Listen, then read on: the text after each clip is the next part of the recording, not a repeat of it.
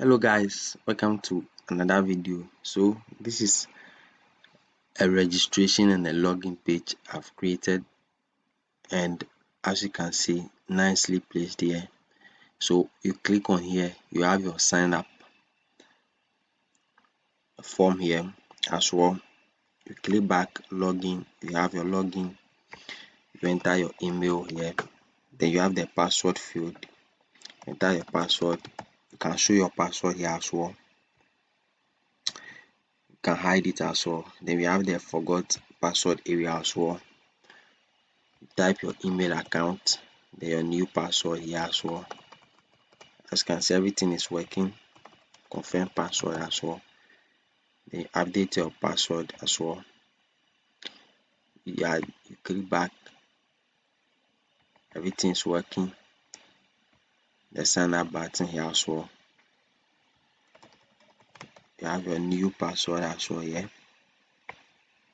The email confirm sign up button as well. So let's take a look at this code as well. So in the code section, the code is a little bit many. So this is about 307 lines, but the code is not actually that many, so I don't want you to get scared when you see that code. So the reason is, let's say for example, this comment alone has to take about 1 2 3 4 5 6 7.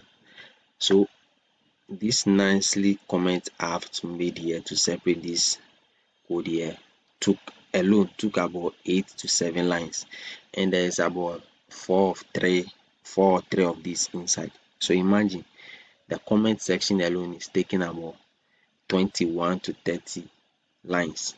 So it means the code is not that many, so don't get bored over it. So this, I have to make this comment just to separate the code nicely for you to understand it.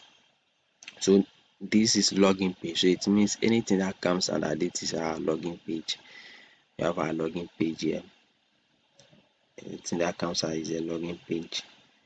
Then we have the forgot password page. So as you can see, this also wrapped in this nice comment tags here. Then you go to all these are forgot password, and then we come to another section. So this is registration page. So it means every code under this is a registration page. So if you see email here, email entry, email label. So it means if you see an email entry under registration page, email label, this is it right here. This is another registration page all the way down. So don't get confused about the code.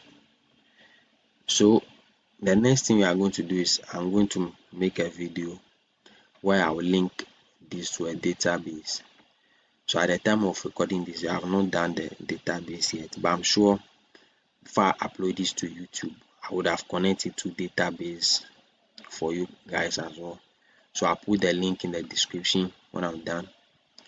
I upload both videos, so you can check the description as well for the link to how to connect this to a database as well. And the source code is going to be available in the description as well.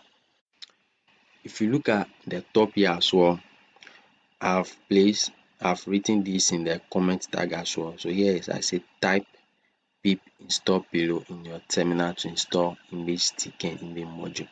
So for you to be able to use this project, this file here, you may need this module, the pillow module, which allows us to use pictures. So what the pillow does is it's a module that allows us to use pictures in it. So from pillow import image Tkinter image.